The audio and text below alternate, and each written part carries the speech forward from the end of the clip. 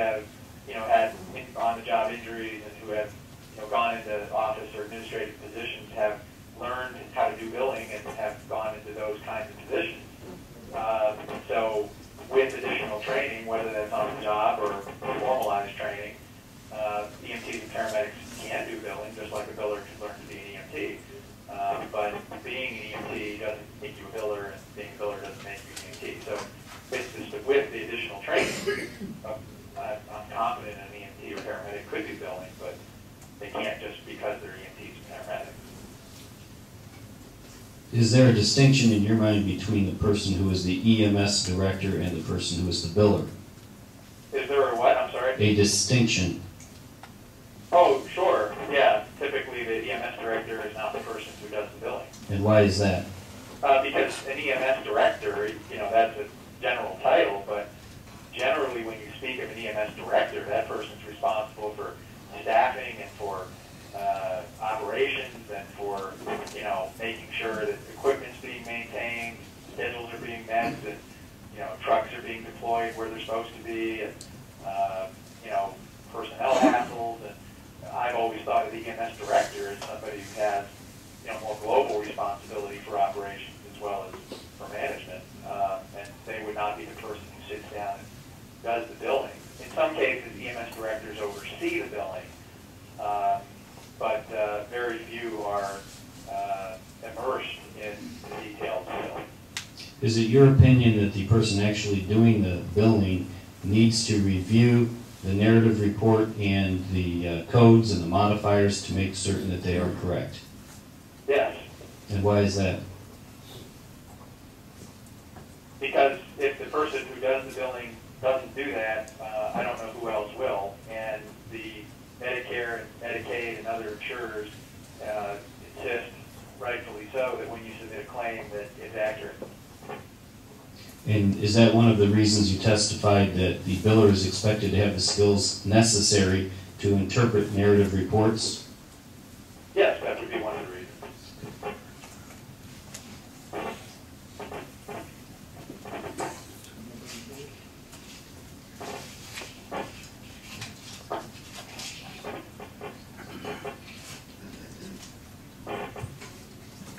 Did you have any follow-up with the IT person at the City of Clinton with regard to Mr. McGovern's explanation? No. Did you have any follow-up with regard to any server upgrades at the City of Clinton? I'm sorry, follow up, can you repeat the question? Yeah, we're cutting out a little bit, I'm sorry. Did you have any follow-up with anyone regarding server upgrades or updates at the City of Clinton and when those might have occurred? No. Hold on just a minute, let me see if there's any other questions I have. Sure.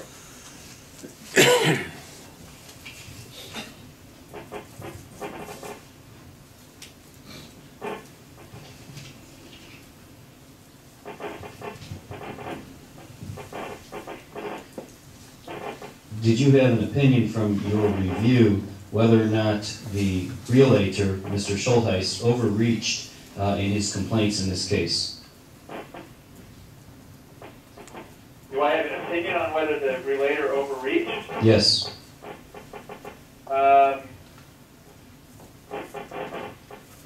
Yes, I guess based on my limited vantage point, I was just looking at documentation.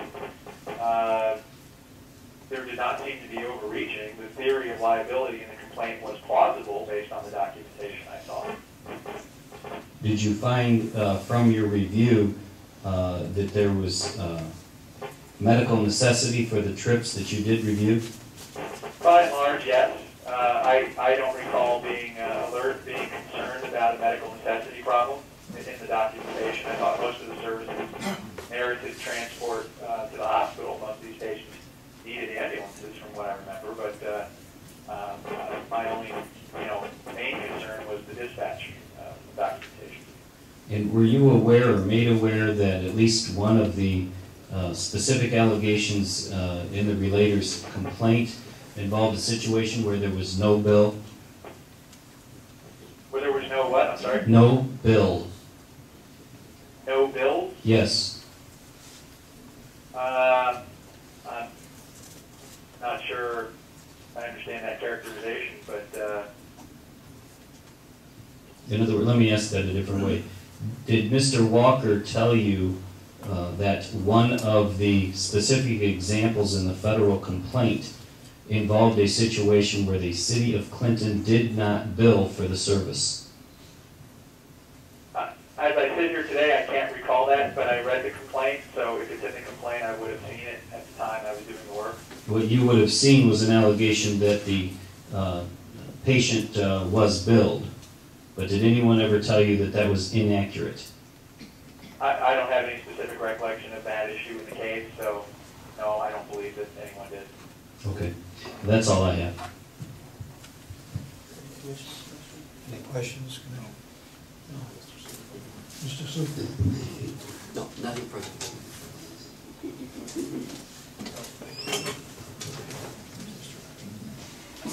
Thank you, Mr. Wolfer. Thank you.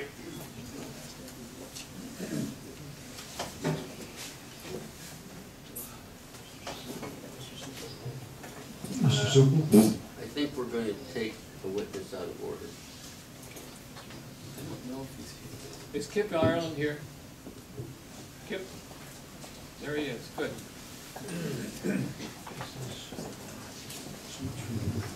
Mr. Ireland's being called, John, Mr. Ireland's being called on behalf of, Yes.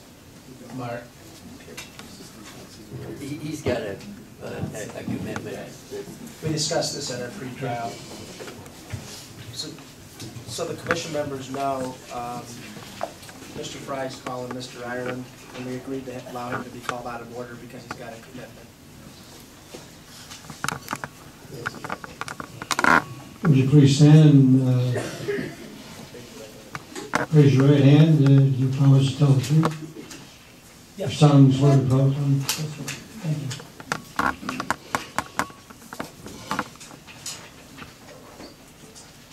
Could you tell the commission your,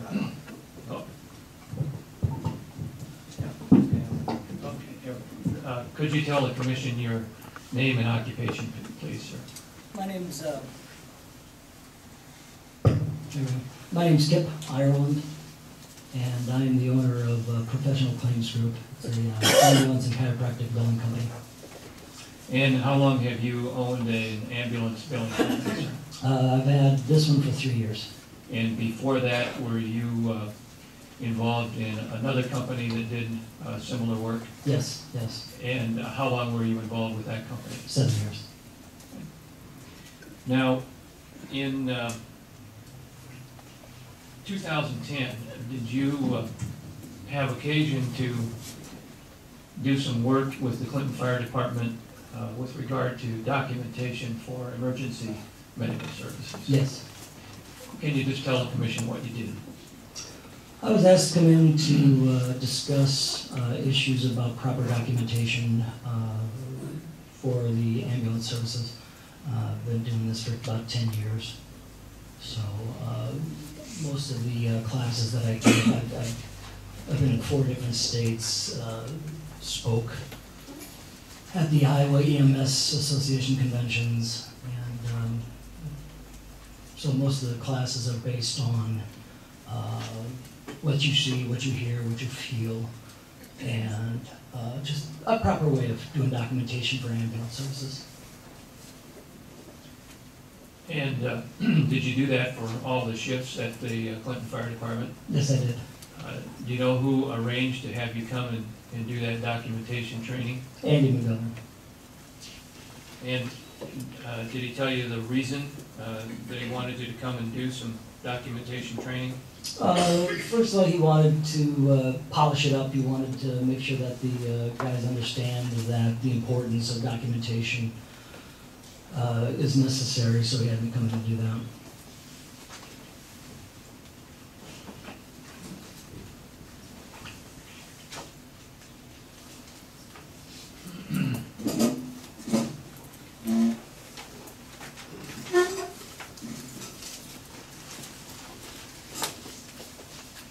Show you the last page of Exhibit R, R13, I believe.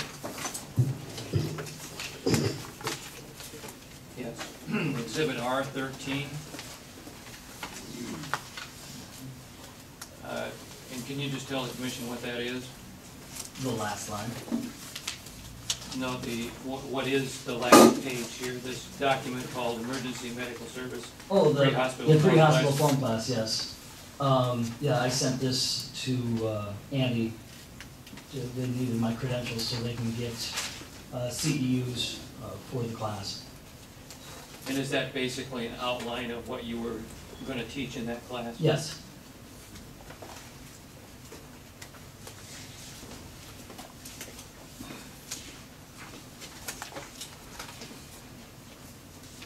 How did you find the members of the Clinton Fire Department in responsiveness and interest in your class? Very responsive. What was your impression of the Clinton EMS service and the paramedics in the fire department when you were here? I was impressed. Why is that? They've got protocols for documentation that I've never seen any other ambulance service that I've dealt with in the past. And what do you mean by protocols? There was a documents that Andy had showed me. This is information that he has given to his members of the ambulance department, step by step, what they need to do. In fact, it was more impressive than what I give these guys. Did you keep a copy? Yes, I did. And what are you using it for now?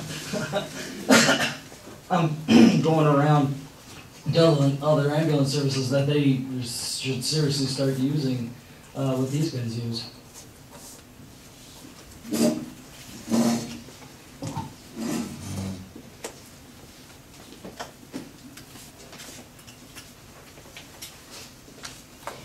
Do you see in Exhibit R12 the, can you see that all right? Did bring my glasses. Maybe I can help. Probably early. Oh, those look good. Try those. A little older than you, but they do help Oh, me. that looks good. All right. Would you, there's several policies here. Would you look through that Exhibit 12 and see if the policy that you're talking about is in that exhibit? Professional claims.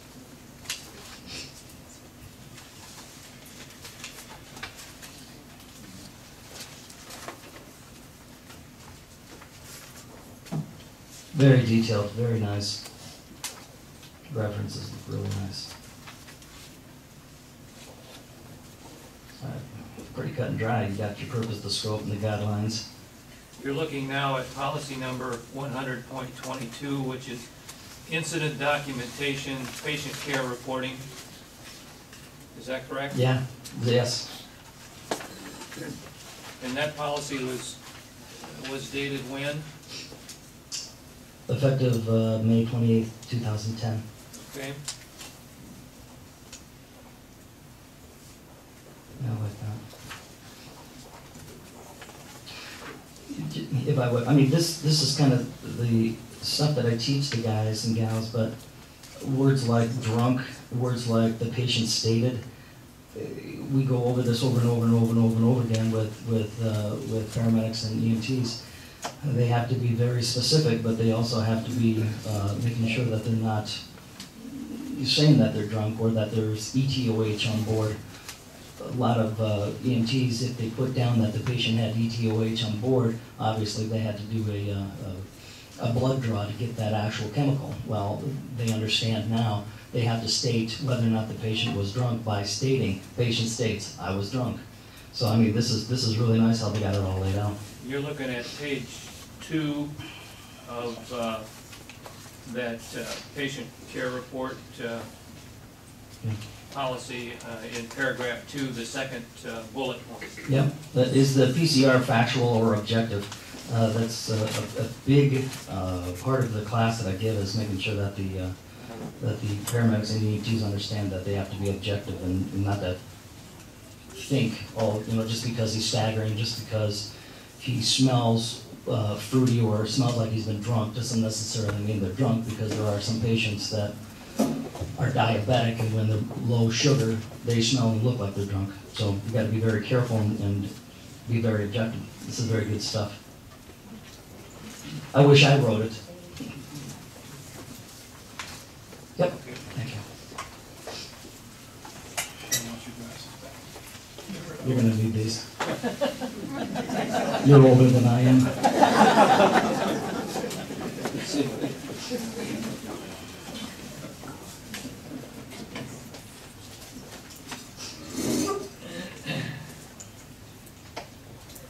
Now, in your experience, would you characterize then the Clinton Fire Department as very professional? By far one of the